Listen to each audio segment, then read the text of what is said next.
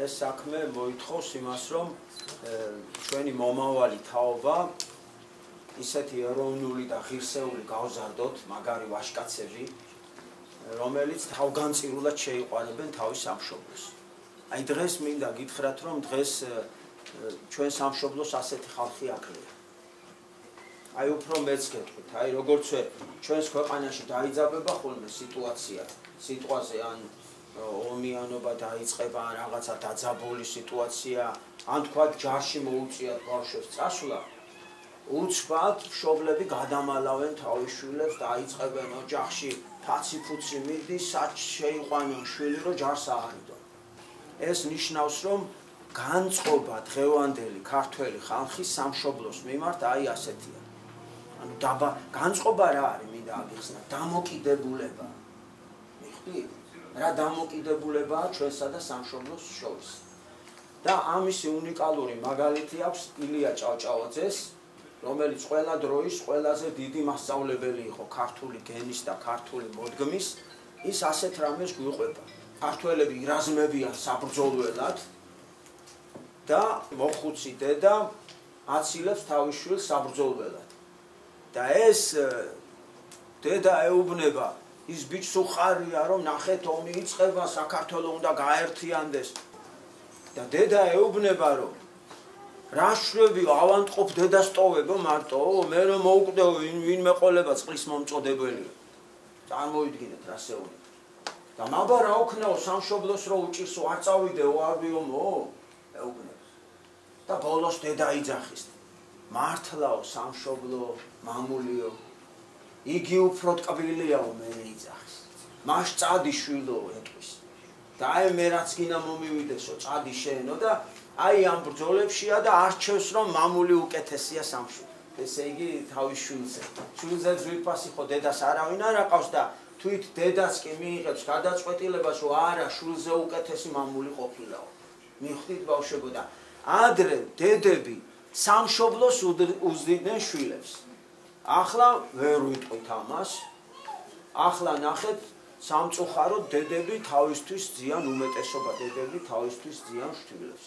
რომელიც ყოფილა ერთგვარი აღზრდის შეცდომა ყოფილა და მეორე აღარ შვილებს არა აქვთ და აღარც ხალხს არა აქვს ასეთი დამოკიდებულება სამშობლოს მიმართ, რომ აი მე სამშობლოს ვემსახურები, მე სამშობლოში ვისწავლი, მე სამშობლოს გავიტან, მე რაღაცა გადავარჩენ სამშობლოს. ნახეთ რა შედეგი მივიღეთ ბავშვებო, ასეთი განწყობა, ანუ დამოკიდებულება რო არა გვაქვს. უამრავმა ქართველმა დატოვა საქართველო. ამდენი საქართველოდან წასული ემიგრანტი ქვია, ამას არასდროს არ ყოლია საქართველოს. ჩვენი აზრით იმიტომ ტოვებენ საქართველოს ქართველები, რომ არ იცნობენ ჩვენ სამშობლოს, რომ არ იცნობენ არც უყვართ და რომ არც უყვართ ბავშვებო, არც ემსახურებიან მას. და უცხოეთში წასულ ქართველებს რო ურეკავ, იცი რას გეუნები? როდის ჩამოხვალ საყვარელო რო ეტყვი, ის გეუნება. აბა მან რა გავაკეთო? სამუშაო არ არის, სწავლა არ არის, ხელფასი არ არის, პირობები არ არის კარგი ცხოვრების. რა გავაკეთო? ანუ რას მომხსენსო საქართველოში ცხოვრებაო? ეხლა მე უნდა მოგიყვეთ ჩვენი დიდი წინაპრები, ჩვენი მამა-პაპანი, სახელოვანი ქართველები, ვაჟა, ილია, შოთა, როგორ ცხოვრობდნენ. და ერთ-ერთი დიდი ხანი არ არის გასული, ასეთი კათოლიკოს პატრიარქი ყავდა უწმინდესი და უნეტარესი კირიონ მეორე, რომელიც 10 წელი ძალად გადაასახლეს საქართველოდან უცხოეთში და 10 წლის მერე ბრუნდება საქართველოში. კირიონ მეორე და ასეთი სიტყვებით მიმართავს ბავშვები. სამშობლო ჩემო, ღვთისმშობლის წილხვედრო, ბრძმეცა შინა ტანჯვა წამებითა გამოწოთნილო, ესე იგი მრავალტანჯულო. მოვედიო ეხლა ამდენი ხნის უნახავიო და შენ საქართველო მე მეკითხებიო, რა მომიტანეო, რა მალა მოსასხებ იარებსა ჩემსაო. მალა მოარი ჭრილობა, აი ჭრილობას რითი მიკურნალებო, მე დაჭრილი ვარ სამშობლო ეუბნებ. რითი განკურნავ ჩემ ჭრილობასო და პასუხობს. ყური მომიფყარ. არა მოվել რათა გიმსახურო, იმიტომ კი არ მოვედი რომ საქართველო მე შენ გიმსახურო. რაში გამოგიყენო, ამისთვის კი არ მოვედიო. არამედ მსახურება ჩენდა და მიცემად სული სახსრად შენდაო, იმიტომ მოვედიო, რომ ჩემი გული, ჩემი სიყვარული, ჩემი ძალა, ჩემი ნიჭი, ჩემი ყველაფერიო, შენ განაცვალო, შენ მოგიძღვნაო, შენ გემსახუროსო, მიხვდით ბავშვები. აი დავაყენოთ ახლა ორი განწყობა დადგა ჩვენს თვალწინ. ერთი განწყობა ასეთია, რას მომცემ საქართველო და წავიდა ამდენი ქართველი საქართველოში. და ჩვენ ახლა უნდა შევისწავლოთ ასეთი განწყობა. რა მივცეთ ჩვენ საქართველოს? მიხვდით? რითი მოვემსახუროთ, რითი ავაშენოთ, როგორ დავაყენოთ ფეხსა ეს ჩვენი სამშობლო. და ჩვენ ასე მიგვაჩნია რომ აი თქვენ იცით ერთი მწერალი ასე გვეუბნება რომ ჩვენ აი გენეტიკა რა არის, იცით ბავშვებო? შენი პაპის, იმის კიდე პაპის, ბებოები ხო ყავს წარსული შენი. მათი ნიჭი, უნარი, ძალა, ყველაფერი შენს სისხლში და შენს გენში არის გადმოსული. ანუ ჩვენ ამათი შვილები ხართ, მიხვდით იმ დიდი ქართველების, იმ კირიონ მეორის შვილები ხართ და ჩვენ ისეთი სიტყვები, ისეთი ამბები, ისეთი ზღაპრები შევარჩიეთ, მულტფილმები, ფილმები, რომელიც თქვენ გულს მოხდება და ამას, როდესაც მაგარი სიტყვა გულს მოხდება და ცრემლებს მოგადებს, ხო? გულში რომ მაგრად მოხდება, ჩაქჩება მთელი ცხოვრება, ეს ნიშნავს რომ თქვენ გულწრფელ გულებში ჩვენ სამშობლოს სიყვარულს მარცვალ თესავთ, ჩავთესავთ, მაგრამ ჩავთესავთ ისეთ პატარა ასაკში, როდესაც თქვენ ჯერ ჩამოყალიბებული არ გაქვთ თქვენი პიროვნება და ისინი აუცილებლად ძალიან დიდ შედეგს გამოიღებს, ოღონდ ამას ცოტა მოცდა სჭირდება, დრო სჭირდება, გასაგებია? მერე ჩვენ დავადგინეთ ასეთი რაღაცა, კაცო, ეს ჩვენი ბავშვები სწორი განათლება, სწორი აღზრდას, დახმარება ჩვენიდან ვერ ღებულობენ და რო ამბობენ მერე თაობა არ მოგწონსო, ესეთი თაობა, ისეთი თაობაო, ჩვენ მიგვაჩნია მასე არ არის, იმიტომ რომ აი ალბათ იმ ფესვიან, იმ ერის მტკივნეულ ადგილებს თანამედროვე ენისთვის, აი გულში ვერ ვახვედრებთ ამ ბავშვებს და ალბათ იმიტომ არ აქვს კარგი შედეგები და მოკლედ ეს არის მცდელობა, მე ამიტომაც ვღელავ ძალიან, იმიტომ რომ რაღაც მიმაჩნია რომ აი ამათ გზას ვაგრძელებთ ჩვენ რიგითი ქართველები და მიმაჩნია რომ დღეს ყველაზე მთავარი საკეთებელი, აი ჩემთვის მიმაჩნია რომ არის ის რომ ჩვენ სწორედ აღზარდოთ მომავალი თაობა. და აი თქვენ თუ ჩვენში მოახერხეთ რომ სწორედ ამზადეთ ბავშვებო, თქვენ უნდა უკვე სასწაული მოახდინოთ, თქვენ უნდა დაიბრუნოთ მიწაწყალი ქართული, თქვენ უნდა გააერთიანოთ ერთიანი სიყვარულით ქართველი ერი და ასე შემდეგ. გასაგებია? ანუ ეხლა ასეთი რამე ვთქვა, ჩემი აზრით საქართველოდან იმიტომ წავიდა ამდენი ქართველი, რომ ქართველები აღარ ვიცნობთ ჩვენ სამშობლოს, შესაბამისად აღარ გვიყვარს და ადვილად მივატოვებთ. აი ხა ჩვენ გადავწყვიტეთ ასე შევისწავლოთ ძირფესვიანად ჩვენი ქართული ფესვები, ჩვენი მადლიანი ჯიში, რაც გაგვაჩნია შიგნით ფესვებში ძლიერი, რაც გაგვაჩნია, ამოკრიფილი ჩვენი მარცვალ-მაცვალ ვიმეორებთ განკუთვნილი თქვენ გულში რომ მოგხვდეთ ფაქიზად ძალიან და დაგამახსოვრდეთ მთელი ცხოვრება. აი ეს იქნება ჩვენი ამბავი. ესე იგი, მინდა გითხრათ რომ ჩვენი წიგნი ბავშვებო არის გულის სახელმძღვანელი. ესე იგი ჩვენ გვაინტერესებს ყველაზე მთავარი თქვენი გული. ამიტომ შევეცდებით სულ ისეთი ამბები მოგიყვეთ, რომელიც თქვენ პატარა გულში გაივლის. მერე ილია ჭავჭავაძემ გვასწავლა ასეთი რამე. თურმე ჩვენ რო ვიძახით გაკვეთილი დაიწყო, ეს არასწორი ყოფილა. გაკვეთილი იცით რა არის?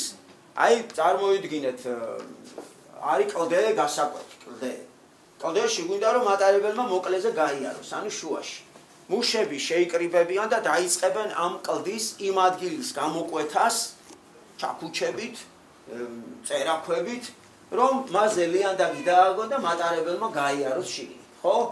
იწყება გასაკვეთი, ხო მართალია მუშები რო იწყებენ გამომტვრევას. თუ გამოჭრეს შიგნით გვირაბი, გამოდის გაკვეთილი.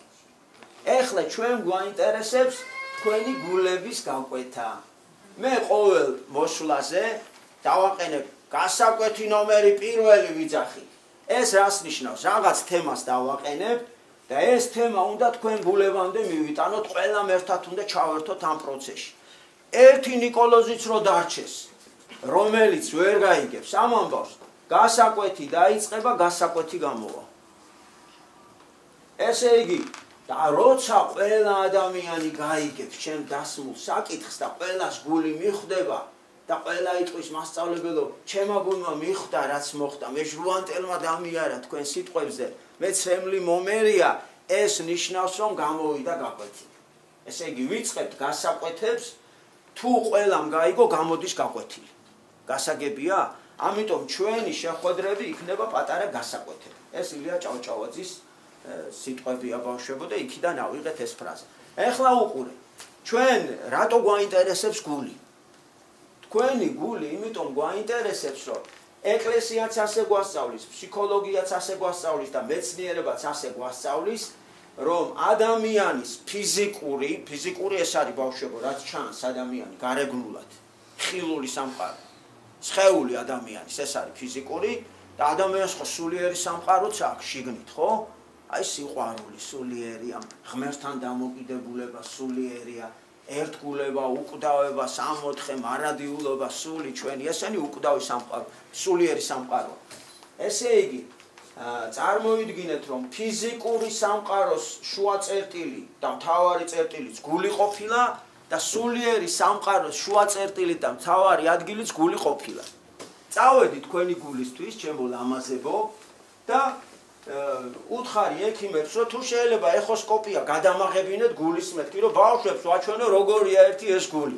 რომ რაც თქვი კიდევ ერთხელ მინდა ეხლა ეკრანზე დაგანახოთ, რომ რატომ აინტერესებს გული. ეს არის გული. Gulo undam tiode, gulo undam miertu, mimqvesai kiomde. საყვარელია.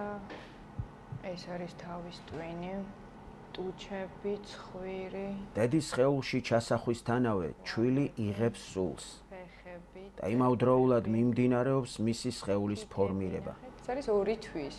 პეტერა ფეხები და ხელს გვიქნევს. პეტერა ადამიანი. ბავშვის აღზრდა ორსულობიდან იწყება. თუკი მუცლად ღებული დედა ნერვიულობს და შფოთავს, ნაყოფიც აღგზნებულია. ხოლო თუ დედა ლოცულობს და სულიერად ცხოვრობს, მის წიაღში მყოფი ჩვილიც იკურთხება.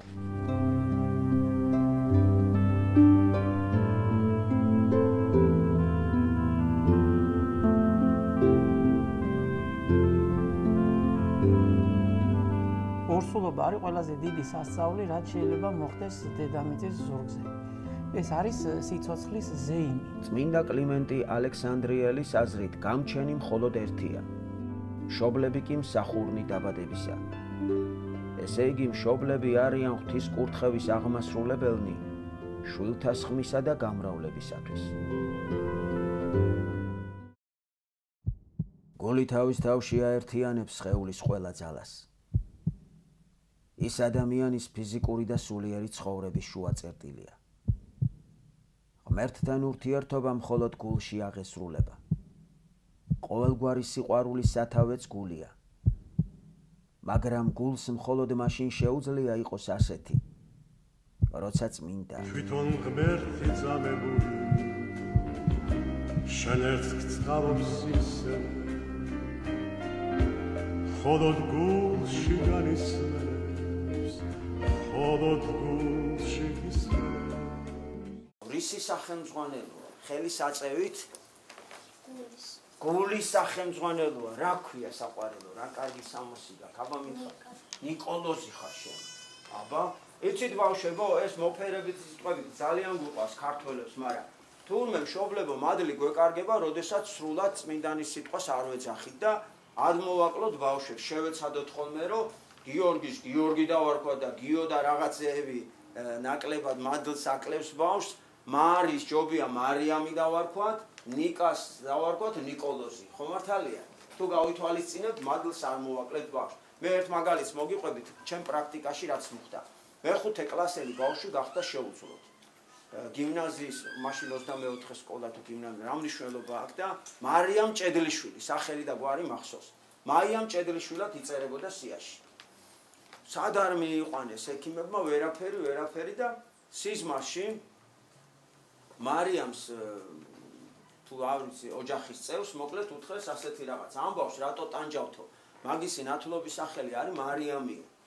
და დაუჯახეთ მარიამიო და ყველა მადლი, ესე იგი, შეეწევა მადლიო და ყველა პრობლემა მოიხსნებაო. მშობლები მოვიდნენ, საგანგებოდ ჟურნალი შეცვალეს, ამას დაჭირდა მთელი ამბები, საგანგებოდ ხელმოწერა, ახალი ჟურნალი დაამზადეს, რომ ის ერთი ფურცელი შეეცვალა და მაიას მაგვირად მარიამ ჭედლიშვილი ჩაეწერათ და ეს ბავშვმა მომიყვა იმის შემდეგო მარიამი ვარ და ვარ კარგათო. მოკლედ თუ გაითვალისწინოთ, კარგი იქნება, იმიტომ ამას ეკლესია გვასწავლის, ეკლესია რასაც გვასწავლის, ყველაფერი წმინდაა და ისევ თქვენ ოჯახებს და თქვენ შვილებს წაადგებათ. იგივე შეკითხვას ვამ, ძალიან კარგია, ცოტა გამოცოცხლდით, აბა ის ბავშვები ყველა უნდა გააქტიურდეს, ჩვენი სახელმძღვანელო, რისი სახელმძღვანელოა საყვარელო, რა ქვია მითხარი? შეგენაცვალე. აბა დემეტრე. რისი? კიდე გავიმეოროთ, აბა. გულის სახელმძღვანელო. გულით რატო დავინტერესდით? ღმერთთან ურთიერთობა გვინდა, მართალია. საკმარისია, ესე იგი ღმერთთან ურთიერთობაო, მხოლოდ გულში ხდებაო. ამიტომ ჩვენ გვინდა რომ ეს წიგნი თქვენ გულზე გავიდეს. გასაგებია ბავშვებო, ჩვენ სამშობლოსაცაა, იცით გული. ქართული იდეა, თურმე იგივე ქართული გული ყოფილა. ბევრი ვიტრიალე ბავშვებს როგორ აუხსნა მეთქი ქართული იდეა რა არის და ნახეთ პატრიარქის სიტყვები მოგიტანეთ, რომელსაც ახლა წაგიკითხავ და თუ შევეცდი აგერ პედაგოგებიც აყვავს და მე ერთად განვიხილავ. ნახეთ ახლა რა დაგვიწერა თქვენმა ნათლიამ, ჩვენმა უწმინდესმა და უნეტარესმა სრულიად საქართველოს კათოლიკოს პატრიარქმა, ჩვენმა მე ასე ვიტყოდი დიდმა, ესე იგი ღმერთის მადლით მოგვეცა ასეთი დიდი წინასწარმეტყველი და ასეთი წმინდა ადამიანი და მისი პირით ღმერთი გვიგზავნის ხსნის გზას. ჯერჯერობით ხალხმა ვერ ამოხსნა რატომღაც ეს, მაგრამ ვინც ამოხსენით, აი შევადგინეთ მისი ქადაგებებისა და ეპისტოლეების მიხედვით და გვინდა რომ ასე მარცვალ ბავშვებში ეს სიბრძნე ჩავთესოთ. აბა ყურადღებით მომისმინეთ. ქართულ სულს ყვებავს ქართული იდეა. ამბობს ჩვენი პატრიარქი. ქართული სული და ქართული იდეა არის ღმერთი, სამშობლო, ადამიანი. ესე იგი, საყვარელო, თუ ჩვენ გვინდა რომ შენ ღირსეული ქართველი გამოხვიდე, შენ შიგნით გულში, ანუ შენ შინაგან სამყაროში, ჩვენ უნდა გავაცოცხლოთ სწორი დამოკიდებულება ღმერთის მიმართ, სამშობლოს მიმართ და ადამიანის მიმართ. აი ეს არის წიგნის მიზანი. აბა ვინ მეტყვის ახლა რა ყოფილა ქართული გული? ანუ იგივე ქართული იდეა. აბა რა სამი ნაწილისგან შედგება ქართული იდეა, ანუ ქართული გული. პირველი მთავარი რა არისო, ღმერთთან ურთიერთობა სად ხდებაო, რა ვთქვით, გულში, ხო? ესე იგი პირველი მთავარი ვინ ყოფილა, რომ გულში ვინ უნდა შემოვიდეს? ანუ პირველი ღმერთი, მართალი ხარ, მეორე ვინ ჩამოვთვალეთ? ღმერთი, მესამე ადამიანი, მეორე სამშობლო და მესამე ადამიანი. ჩემგან დამოუკიდებლად ამოხსნეს ბავშვებმა ეს რთული ამოცანა. ესე იგი კიდევ კარგად მინდა ახლა ყურადღებით. ჩვენ ამოვაჩინეთ ბავშვებო, რომ ყველაზე მთავარი ორგანო ჩვენი ყოფილა გული, სადაც ღმერთთან ურთიერთობა მხოლოდ გულში ხდება. ახლა გადავინაცვლეთ საქართველოს გულში და პატრიარქმა გვასწავლა, რომ ქართული იდეა არის ღმერთი, სამშობლო და ადამიანი. ვინ მეტყვის რა ყოფილა ქართული იდეა, ანუ საქართველოს გული?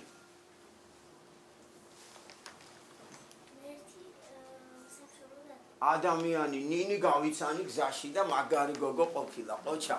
ნინიმ დღეს გაიგო, ნინის გული გაკვეთილია უკვე დღეს. გასაგებია რა არის გაკვეთილი. რო გაიგე საყვარელო, უკვე ნიშნავს, რომ შენი გული გაიკვეთა. აბა ვიწყებ პირველ ამბავს თქვენი გულებისთვის. ერთ ბიჭს შეუყვარდა ერთი გოგო, რომელსაც სკოლა ახალი დამთავრებული ჰქონდა და იმდენად მოიხიბლა ამ გოგოთი, რომ გადაწყვიტა ცოლად შეერთო.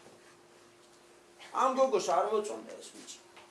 რას არ აკეთებდა ეს გოგო, რომ თავი დამანებოსო, მოკლედ არ მომწონსო და ბოლოს რომ შეწუხდა ეს გოგო, უთხრა იქნება თავი დამანებოსო და უთხრა რომ გამოყვები ერთადერთ შემთხვევაშიო.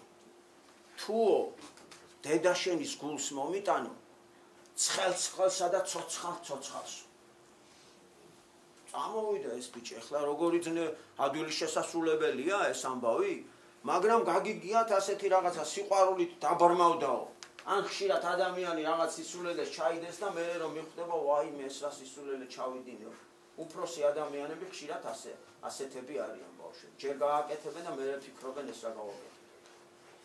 წავიდა მოკლედ ამ ახალგაზრდა ბიჭმა მოკლა თავისი დედა, ამოიღო ცხელ-ცხელი გული და გარბის რატო? იმიტომ რომ იმან ხო უთხრა ცხელ-ცხელი მომიტანეო. არ გაცივდესო იფიქრებ და ამ სიჩქარეში წაიქცა, ქვას წამოკრა ფეხი და დედის გული დავარდა დაბლა ბავშვი. და უცბად დედის გულმა მიაძახა თავის შვილს. ვაიმე შვილო, ხომ არაფერი გეტკინაო. ეხლა პირველი შეკითხვა ასეთია. როგორი ყოფილა დედის გული? პირველი შეკითხვა, აბა ვინ მიპასუხა? დავახასიათოთ ეს ამბავი. აბა როგორი? ცხელი და კარგი. როგორი? ცხელი და კარგი. ცხელი და კარგი. კარგი ყოფილა. კი ბატონო, ცხელი ესე იგი ისეთი კარგია რომ ცხელი იყო. კი ბატონო. ნამდვილად მასია. ზრუნველია დედა. ჩვენ რას მოველოდით ბავშვებო, ასეთ შემთხვევაში მოველოდით, წარმოიდგინეთ, აბა დემეტრე. დედის გული არის სიყვარულით სავსე. შეგენაცვალე შენ. აი, პირდაპირ გულზე მომხდა შენი ნათქვამი. მიხდით აი რა არის გულზე მოხვდა. ეხლა ისე ლამაზად თქვა ამან და სიყვარული წარმოს თქვა რომ ჩემი გული სიყვარულით აივსო ბავშვები. აქვე ერთი თანამედროვე ამბავი, სამწუხარო ამბავი კიდე უნდა მოგიყვეთ. ეხლა ვთქვით აი რა კარგად თქვა დემეტრემ სიტყვები გული გამithვა და სიყვარულით ამივსო, მაგრამ გაგიგიათ ასეთი სიტყვები, შენმა სიტყვამ გული მომიკლაო? გაგიგიათ? შეიძლება ხო ადამიანს გული მოუკვდეს. და აი ამაზე კიდე ერთი ნამდვილი ამბავი უნდა მოგიყვეთ. მოკლედ ერთი პედაგოგი სკოლაში მუშაობდა და სკოლა რომ დასრულდა გაკვეთილები, რამოდენიმე პედაგოგი სამასწავლებლოში შემორჩენდა, როგორც იციან, შინაურ ამბებს ეკითხებიან, შენთან რა ხდება, როგორ ახარო და ერთმა უთხრა რომ გაიგეთო, თურმეო, მე-11 კლასელმა ბიჭებმა უკვე საკუთარი დედის გინებას დაეჩვინენ. და ეს ხალი ცუდად გახდა. რას ლაპარაკობთო, კაცო, როგორ შეიძლებაო ქართველმა კაცმაო საქართველოშიო თავისი დედა შეიგინოსო. ესეთი რამე არ იქნებაო სწორეო. აი თავს დაუდებო რომ ტყუილი იქნებაო და მოკლედ იქ სხვამაც უთხრა რომ არაო მეც გავიგეო რომ ქართველმა ბიჭებმა ეს სიტყვა იხმარესო და რას ამბობო ამან თქვა კაცო მე-10 კლასელი შვილი მყავსო. მე რომ მაგისგანო ეს სიტყვა გავიგო, ჩემი ხელით მოკლავ ჩემ შვილს. არ ვაცოცხლებო, აი გეფიცები თუ არ ვაცოცხლებო. და წამოვიდა ეს დედა და გზაში ფიქრობს კაცო, ეს რა სისულელე თქვესო, საიდან მოუვიდა თავშიო ესეთი სიტყვაო კაცო, რომელი ქართველი კაცი იტყვის ასეთ სიტყვასო. რომელი ქართველი მოუკლავს გულს დედასო, ხო ამის გამო. მიდის და იქ ფეხბურთზე საუბრობდნენ და აი ნახე რა კაი ბიჭები არიანო, კაცო, მშვენივრად სპორტზე საუბრობენო, აბა სადინებიანო და დასრულებული არ ქონდა ეს ფიქრი და ანუ არ ჩანდნენ ეს ბიჭები, ეს ისეთი მეორე კუთხიდან მოდიოდა. და ის ბიჭები იქიდან კუთხეში იყვნენ და არ ჩანდნენ და ხმა ისმოდა. და უცბად არ შემოესმა თავისი დედის გინება. გაჩერდა ეს ხალი, ვაიმე, მართალი ყოფილა, მართლა პირველად გაიგონა, მე ვიცნობდი ამ ქალბატონს და მე ისე შეწუხდა, თუნდაც მართალი აღმოჩნდაო და ვაიმე და მე იმდენად ცუდად გავხდიო ეს ხალი მიყვებოდა რომ არ წავქცეულიყავიო, რაღაცა ხელს მიუყვიდეო და ჩემი თავის დაწყნარება დავიწყეო. ასეთი რამე უთხარი კაცო, შენი შვილი ხო არ არისო და წავიდესო და მაგის დედა მინერულოს, ვინც ახლა ეგ სიტყვა თქვაო. ჩემი შვილი ვიცი რომ მაგას არ გაიმეორებსო. დასრულებული არ ქონდა ბავშვები და კიდევ ერთი გინება შემოესმა და რომელიც ძალიან გავდა მისი შვილის ხმას. ვაიმე შენს თავსო, თავის თავს უთხრა, მიდი და ნახეო. დარწმუნდი ვინ არის. შემოტრიალ და დაადო თავი ამ ბიჭებისკენ, შევიდა მესამე გინება გაიგო და თავისი შვილი შერჩა ხელში. ეს ნამდვილი ამბავი ამ ქალს გული წაუვიდა და დაეცა დაბლა. გაუკეთეს მე სასწრაფოდ ოპერაცია, სულ 2 თვე იცოცხლა ამ ქალმა. და სიკვდილის წინ თავის შვილს უთხრა შემოდი ჩემთან. შემოდი და ახლა ამ ბიჭმა მე გაარკვია, ჯერ ვერ მიხვდნენ რატო გახდა ცუდად, ეგონათ რომ ისე წაუვიდა გული, აი ცუდად გახდა, ფაქტი მიიღო რაღაცა და ამან უთხრა მე რომ მეო შენმა სიტყვამო რაც შენ თქვიო, გული მომიკლაო, იცოდეო და მე ვეღარ ვიცოცხლებოდა, აი დედის გულსო სიკვდილის წინ დაუდე პირობაო, რომ ასეთ სიტყვას არასდროს არ იტყვი. შენგან მეტი არაფერი, ეს მაინც გამატანეობს ახლა. და ეს ბიჭი რა თქმა უნდა ნანობდა, მას კი არ უნდოდა ბავშვებო, დედის შეურაცხყოფა კი არ უფიქრია, მე დედას უთხრა პირილით, რომ უბრალოდ ბიჭები ამ სიტყვას რო ხმარობდნენო, ყველა ხმარობდაო და მეც ვთქვიო რა თორე არც შენზე ცუდი არ მიფიქრიაო, არც ამ სიტყვას რა მოყვებოდა არ მიფიქრია, უბრალოდ აი ესე სულელურად დაუფიქრებლად ყველა ამბობდა და მეც ვთქვიო. მაგრამ ამ ბიჭმა მე დედის გულს დაუდო პირობა, რომ სანამ მე ცოცხალი ვიქნებიო, ამ სიტყვასო ყველამ რო თქვასო მთელმა საქართველო მე არასდროს არ გავიმეორებო დედამის შეფიქრა და ის ქალი ბედნიერი გარდაიცვალა ბავშვი. და 5 წელი გავიდა მას შემდეგ და ეს ბიჭი არის ძალიან კარგი ბიჭი, მართლა ერთი უძდელური სიტყვა არ წარმოუთქვამს, მაგრამ აი დედის მსხვერპლად გამოკეთდა და ღვთისმადლით ახლა კარგად იქცევა.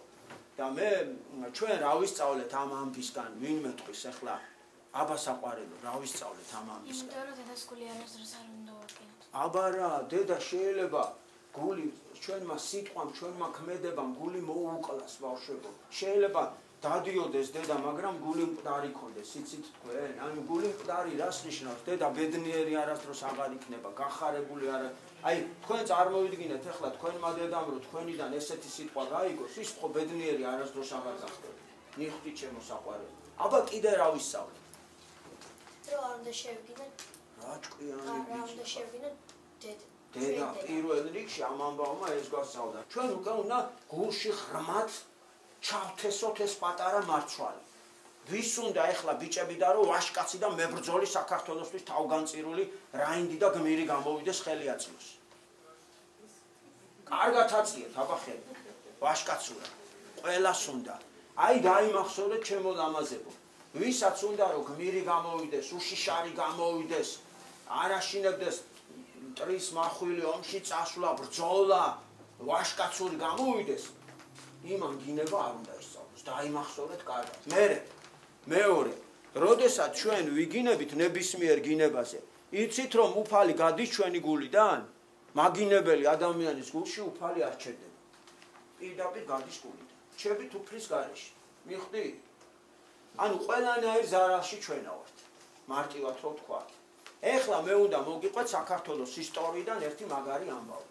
დავით აღმაშენებელი მსოფლიო ისტორიაში არის ერთადერთი მეფე, რომელმაც ჯარში აკრძალა უძდელური სიტყვები, ანუ გინება აკრძალა ჯარში. ეხლა ნახეთ, ვინსაც გინება წამოსწდებოდა, დავით აღმაშენებელი დასჯიდა ასე, ჩააცმევდნენ ქალის კაბას კაცს და ჯარის წინ გამოიყვანდნენ კაბით. მთელი ჯარი მას დასცინოდა და ის იმდენად შერცხვენილი იყო, მიდიოდა და თავი გამოსაჩენი აღარ ქონდა. დღეს ხო ვთქვით, რომ დღეს სამშობლოს სიყვარული დაუკარგეთ, ბრძოლის უნარიანობა დაუკარგეთ, შიშრები გავხდით, ლაჩრები გავხდით და თან ყველაფერთან ერთად ქალის კაბები ჩაიცვეს კაცებმა, ტელევიზიაში გამოდიან, ვითომც არაფერი, ამას ჩვენი უფროს კლასელები ბაძავენ და რაღაცნაირად მოდაში შემოიტანეს, როცა მაშინ სასირცხვილოდ ითვლებოდა დავით აღმაშენებლის დროს, დღეს რატომღაც მოდაშია, რომ ესე იგი ვაშკაცმა კაცმა ქალის ფორმა თუ არ ჩაიცვა, მაინც და მაინც არ დააჯავრა ვიღაცა ზოგ მსახიობებს, ისე არ შეიძლება რომ სხვა რაღაცა იუმორი მოვიფიქროთ. აი ესაც გულებში ღრმად ჩავთესოთ ბავშვები. რაც არ არის სწორე, უნდა ყველაფერი ვამხილოთ, ვისწავლოთ და გამოვასწოროთ. ხო მართალია? და მეორე, გინება არ შეიძლება, იმიტომ რომ გულიდან ღმერთი მიდის და ვაშკაციც ვერ გამოხვალ. ესე იგი, არც ღმერთისთვის არ ახარ. არც სამშობლოსთვის არაფერი შეგიძლია და შეიძლება დედასაც გული მოუკლა თუ გაიგო. მიხვდით რამხელა ზიანი შეიძლება მოგვიტანოს. მე ახლა ჩემო ძვირფასებო თქვენთვის დავიწყე ფიქრი სიყვარულის სიმბოლოდ რატომ სახავთ გულს. იცით ხო გულს აი ესე სიმბოლურად ესე სახავთ ხოლმე, იცით ხო ხატავენ. ხო იცით წითელ გულებს რო ხატავენ. იცით ხო? ვიფიქრე ამაზე რომ რაღაცა საიდუმლო ხო არ არის მეთქი ჩადებული და აღმოვაჩინე პატარა საიდუმლო. თქვენ ხო უკვე გული გაჩვენეთ როგორ იცით. დაგანახეთ ხო? თურმე ბავშვებო რაში ყოფილა საიდუმლო. მოდი წაგიკითხავთ ჯერ ილია ჭავჭავაძის ძალიან პატარა ამონარიც ჩავართოთ ჩვენი დიდი წინაპრები. რა არის გული? დღეს ხო გულზე ვარ გაკვეთილი.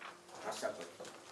მარტო ერთადერთი კაცი რომ ყოფილიყო ქვეყანაზე, გული არ იქნებოდა. გული მადლია და მადლი მარტო ორ შუას აქმობს. ერთი რო იყოსო, გული და სიყვარული არ წარმოიქმნებაო. ორნი მაინც უნდა იყვნენ რომ მადლი მოხდეს. იმიტომ რომ ერთისაგან გაწირვა გაღება, მიხვდი სიყვარულს და მეორისაგან შეწირვა, ანუ მიღება. ერთსა და იმავე დროს. თუ ან გამწირველი არ არის, ან შემწირველი, მადლიც არ არის. მაშას ადამე გულიცა. თუ ორნი არ არიან, გულმა რისთვის ამოციქულოს ან ენა, ან თვალი, ან ყური, თავის თავთან მოციქული საჭირო არ არის. მოციქული სხვასთან უნდა. ორი კაცი სჭირდება, ანუ ორი გული სიყვარულს. და ნახეთ ახლა ბავშვებო თურმე რა ყოფილა. თურმე ერთი გული აი ასეთი ყოფილა. ნამდვილი გული. ანუ ეს გულის სიმბოლო თურმე ნიშნავს ორი გულის გაერთიანებას და გადაბმას. მე თქვენთვის ეს ფოტო წამოვიღე უფრო კარგად რომ დაინახოთ რასაც გეუბნებით. აბა რამდენი გულიაო საჭირო სიყვარული რო შეიქმნასო?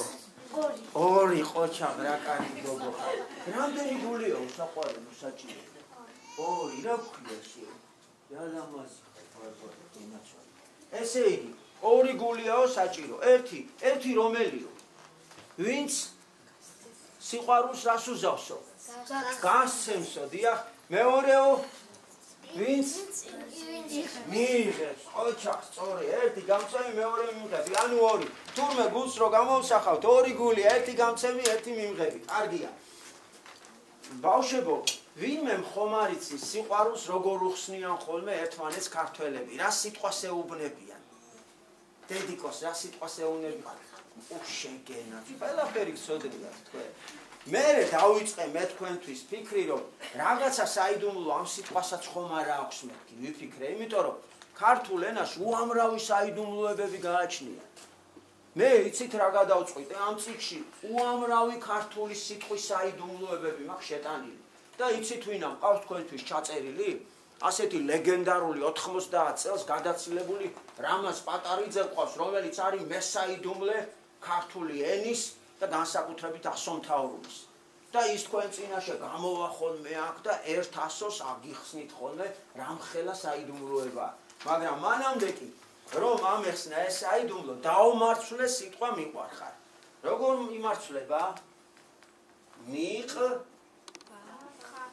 ვარ ხარ აბა ეხლა ამას დააკვირდით ყველამ ყურადღებით რამე საიდუმლო ხო არა ჩანს რა ჩვენ ვისწავლეთ უკვე მიყ ვარ ხარ ვინ ვარ ვინ არის შენ რა ვქვია ლუკა ხარ ვინ არის ამ შემთხვევაში დედაზე რომ მოუყევით დედის გული არის ამიტომ ასეთი რამე მოვიფიქრე ესე იგი დღემდე ვერ დავადგინე ბავშვებო მიყ რა საიდუმლო შეიცავს ფიქრობ ჯერჯერობით ვერ დავადგინე მაგრამ ერთმა პატარა ბავშვმა მიქაელი მყავს მეორე კლასელი ქორიძე ფილოსოფოსს ეძახი ასეთი რამე მითხრა რომ დამთავრდა გაკვეთილი ყველაფერი და მასწავლებელო საქმე მაქვს დამიყვანა გვერდზე და შეიძლება მასწავლებელო ეს ელაპარაკობს შეიძლება მიყზე ვიფიქრო რას ნიშნავს ხო და ეგ ისეთია მაგას იპოვის აუცილებლად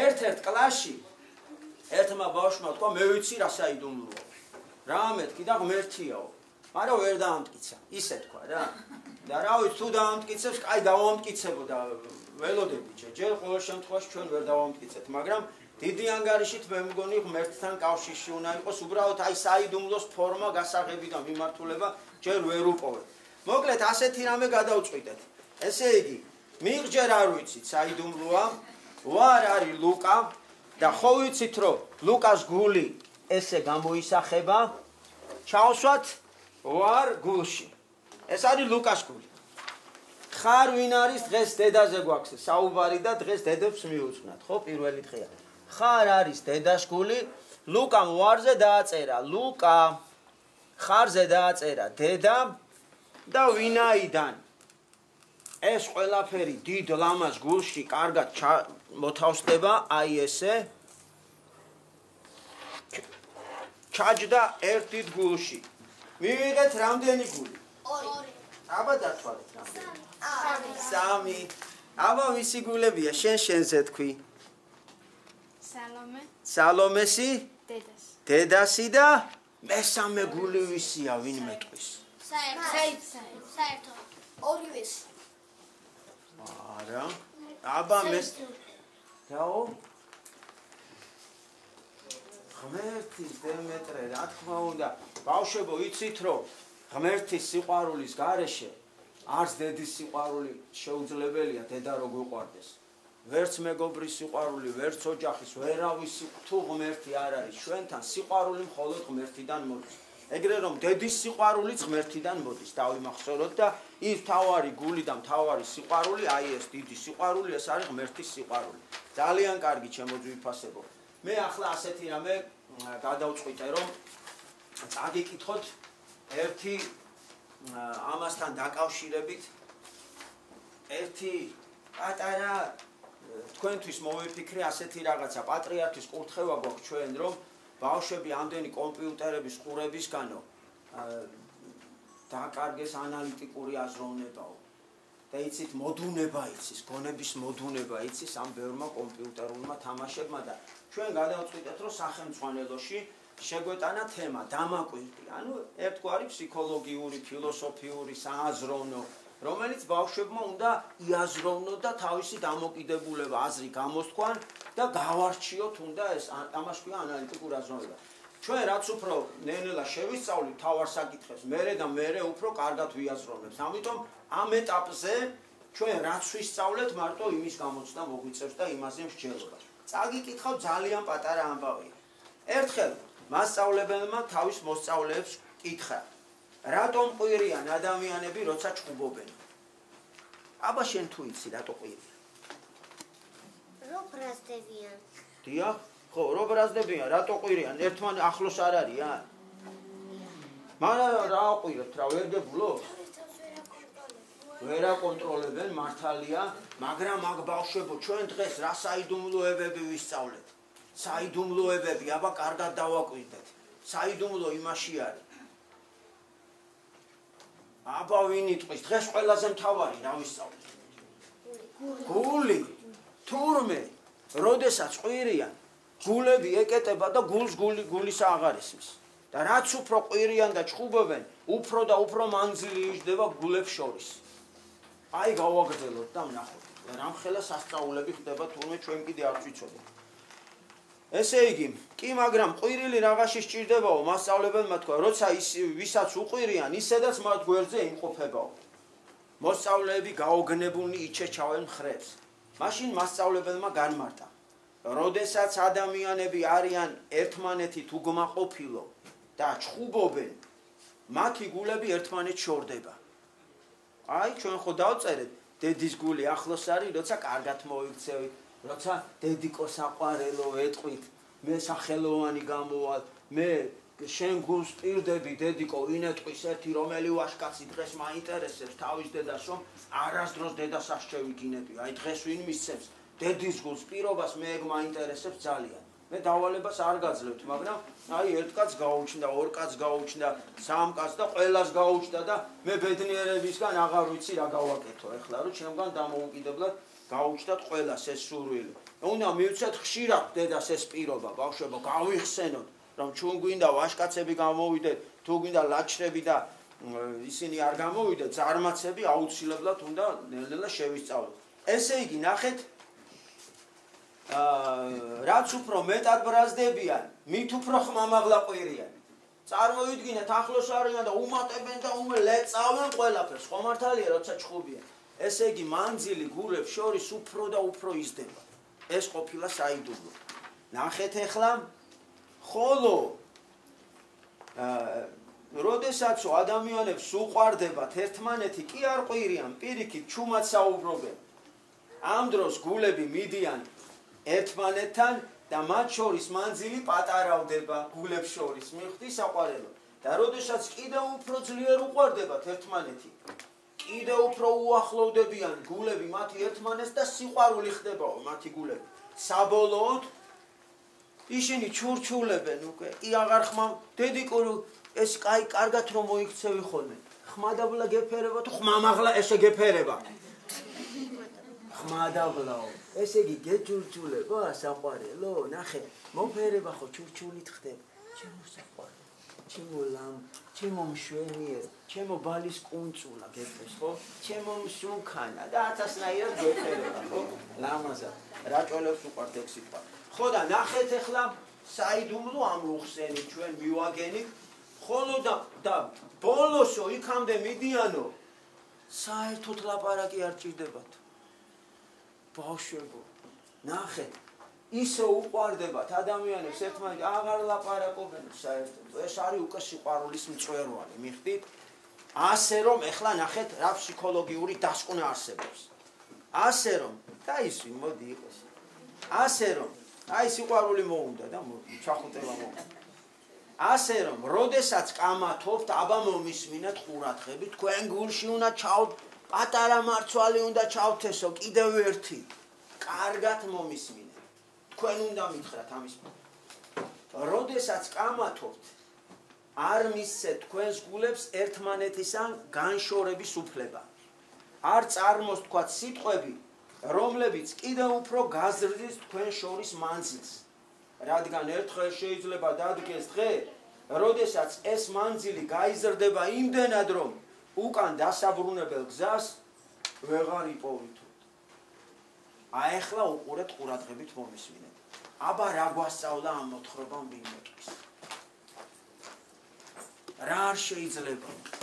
ერთმანეთს ცუდი სიტყვა არ უნდა ვთქვათ. ცუდი სიტყვა, ჩხუბი განაშორებს გულებს ერთმანეთისგან. ზიზღი არ შეიძლება. ზიზღი არ შეიძლება. კამათი კარგიაო? არა. კამათი. ახლა ხელი აწიოს დედმამიშვილებში ვის უყვარს კამათი. არა ეგ წიგნი აქ მინდა რომ იდოს. არა აქ როგორ უნდა იდოს ეს ჩემი, არა მე აქ მინდა და ვის უყვარს თავის დასთან ან ძმასთან ჩხუბი, ახლა ხელი აწიოს გულწრფელად. ჩვენ ვიყვარს ყველას ბავშვებო. ახლა ყურადღებით მომისმინეთ ყველა. ღმერთი ბავშვებო, ყველგან მყოფია და ყველაფერს ხედავს და აკონტროლებს. ვისაც უნდა რომ თქვენს გულებში შემოვიდეს ღმერთი, ნახეთ ღმერთი საასპარეზო სარბიელს, ყველაზე მთავარ საასპარეზო სარბიელს ოჯახს გვაძლევს. აი მამams უნდა რაღაცა დაგავალოთ, ხო? რაღაცა ოჯახის საქმეა. სამწუხაროდ ჩვენ გვეზარება ხოლმე ყველაფერი, ხო? აი ახლა დაიმახსოვრეთ. ვისაც უნდა რომ გულში ღმერთი შემოვიდეს, ღმერთმა ნახე რა თქვა, როგორც შენ ძმას მოექცევიო, მას ენიშნავს რომ მე მომეკეცი. საიდუმლო ყოფილა ამაში. თუ გინდა რომ გულში იყოს სითბო და გაერთიანებული იყოს და ზეიმი იყოს ოჯახში და სიყვარული იყოს, თურმე სულ უნდა მოფერებაში ვიყოთ ოჯახის წევრები ერთმანეთში და ჩახუტებაში უნდა ვიყოთ, იმიტომ რომ ამ ჩახუტებაში არის სიყვარული და ესე იგი ღმერთიც იქ არის. გასაგებია? ესე იგი ოჯახის წევრებს შორის კამათი უნდა დავიყვანოთ მინიმუმამდე და უნდა სულ მოვსვოთ ცოტა ხანში იცოდეთ.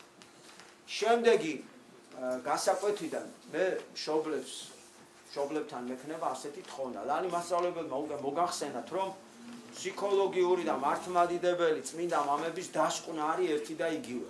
თუ ამ პროცესებში, რასაც თქვენი შვილები ისმენენ, არ ჩაებით მშობლებიც, ამათი შედეგი იქნება 0. ამიტომ უნდა შვილებისთვის დავიწყოთ ფერისვალება ქვია ამას. ანუ ხელახლა უნდა დავიწყოთ ყველაფერი თავიდან.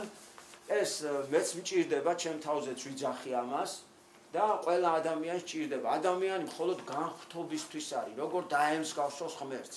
აი ადამიანი ღმერთმა შექმნა თავის მსგავსად და ხატად. ხატად ნიშნავს, რომ მეტყველება მხოლოდ ადამიანს შეუძლია. რომ მეტყველებთ ჩვენ ადამიანები, ეს ნიშნავს, რომ ხატება ვართ ღვთისა. და მსგავსი მხოლოდ იმ შემთხვევაში ადამიანი, როცა ისე მოიქცევა, როგორც ქრისტემ ასწავლა. სიყვარულით, სიმდაბლით, მორჩილებით, პატიოსნებით, წესიერებით. მე ამას ყველაფერს გასწავლით, პატარ-პატარა ჩანაწერებით. ამიტომ ჩემთვის ყველაზე დიდი ბედნიერება ის არის, რომ მშობლები და შვილები ერთად ახართ აქ, ისმენთ ამ ეს იგივე ღვთის სიტყვას ჩვენ ყველა უნდა ერთად შევუდგეთ ასე ვთქვათ სამშობლოს გადარჩენას, იმიტომ რომ სამშობლოს ბედი ამაზე მე მთელი გულწრფელობით ასე მესმის, ტოუფალი ბრძანებს ბიბლიაში რომ 10 მართალი რო იყოსო, ქვეყანას გადავარჩენო. და ჩვენ სხვაგან რატო უნდა ვეძიოთ 10 მართალი, როცა აქ საკმაოდ ბევრია.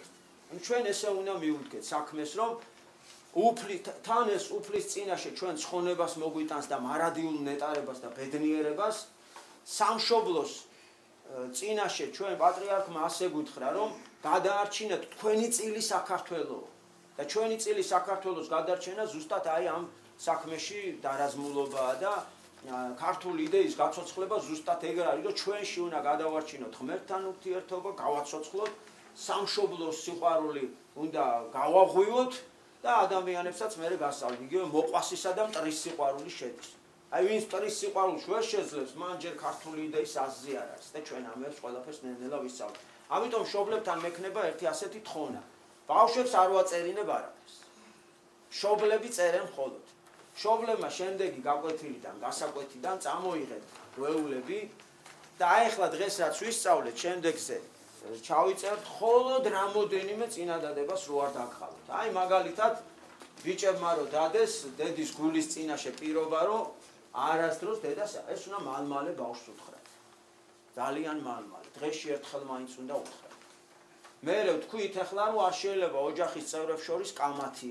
იმიტომ რომ გულები შორდება ერთმანეთს, ესე იგი ეს უნდა გავახსენოთ ბავშვებს. დღეში 5-ჯერ, 10-ჯერ მაინც. ახლა რა ყოფილა აი განწყობის თეორიაზე. ესეთი მაგალითი არსებობს. თუ პატარა ბავშვიო, თურმე ერთ თოჯინას აძინებს, ერთი შვილი ეყოლება. ფსიქოლოგია ასე გვაქვს. მიეჩვევა ერთი შვილის დაძინებას. და მისი ფსიქოლოგია ყალიბდება, რომ ერთ შვილზე მეტის გაზრდა არ შემიძლია.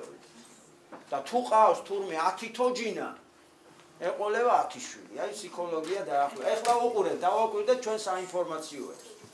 როცა მე არ დავასახელებ არხებს, მაგრამ მე მგონი ყველა ერთმანეთს აგავს უკვე რა, დიდი განსხვავებები აღარ არის. ჩვენი უწმინდესი და უნეტარესი ილია მეორე სულ ამას ქადაგებს.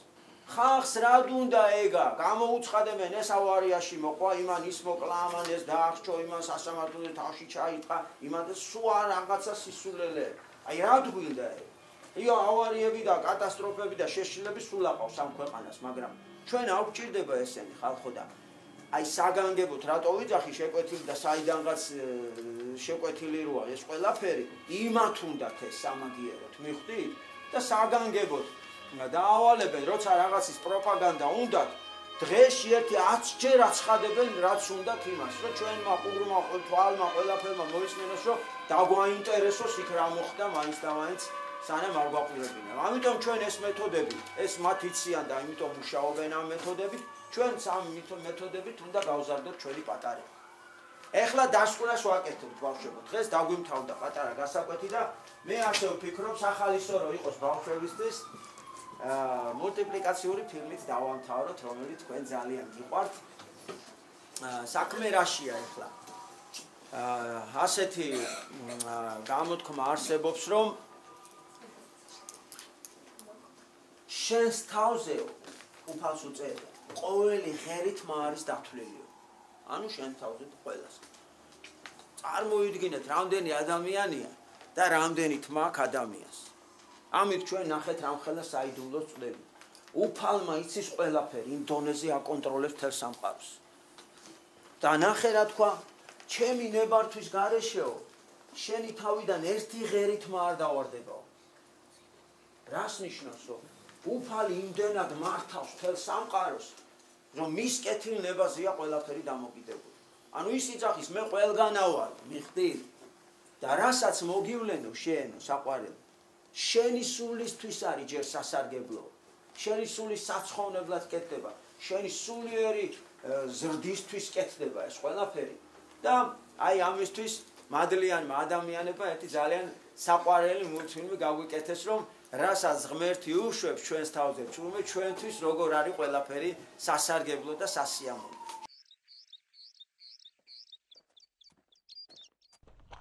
ერთი მოხუცი კაცი შორგზაზე მიემგზავრებოდა. უკვე ბინდებოდა და ღამის გათენება ღია ცის ქვეშ სახიფათო იყო. საბედნიეროდ გზა პატარა ქალაქის გვერდით გადიოდა. მგზავრი გალავანს რომ მიუახლოვდა, მთავარი ჭიშკარი დაკეტილი დახვდა. ავაზაკების შიშის გამო საღამო საათებში ქალაქში არავის უშვებდნენ. ამიტომ თხოვნის მიუხედავად მცველებმა უცნობს კარი არ გაუღეს. მოხუცმა მშვიდად მიიღო უარი და გაიფიქრა. ყველაფერი, რასაც ღმერთი მოგვივლენს, ჩვენთვის უკეთესია. მას უსმელ უჭმელად ღია ცის ქვეშ ღამის გათენება მოუხდა. ღვთისნებას მინდობილმა მოშორებით ერთი ადგილი მონახა და ვირი იქვე დააბა.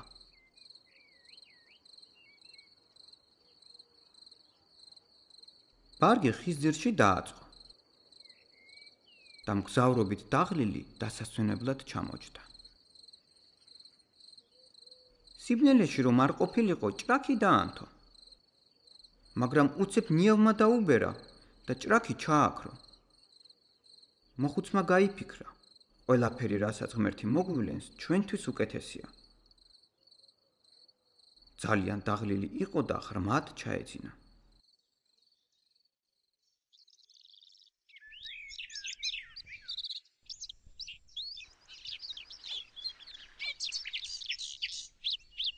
დილით ჩიტების ჭიკჭიკმა გამოაღვიძა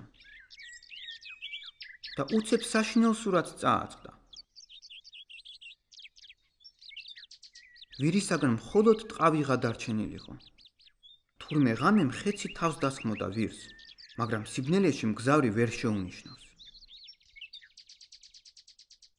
შეწუხებული მოხუცი ქალაქისკენ გაეშურა, მაგრამ კარიბჭე ღია დახვდა. ქალაქში კი ერთი ადამიანიც არ ჩანდა. თურმე ღამით ავაზაკები თავს დასხმიან ქალაქს და მაცხოვრებლები ტყვედ წაუყვანიათ. ხოლო მგზავრი, რომელიც ქალაქის გარეთ დარჩა, გადაურჩა მხეცსაც და ავაზაკებსაც. ჭეშმარიტად, ყოველივე, რასაც ღმერთი მოგვივლენს, ჩვენთვის უკეთესია. კიდევ ერთხელ გაიფიქრა ღვთისმოშიშმა მგზავრმა და ღვთისნებას მინდობილმა გზა გააგრძელა.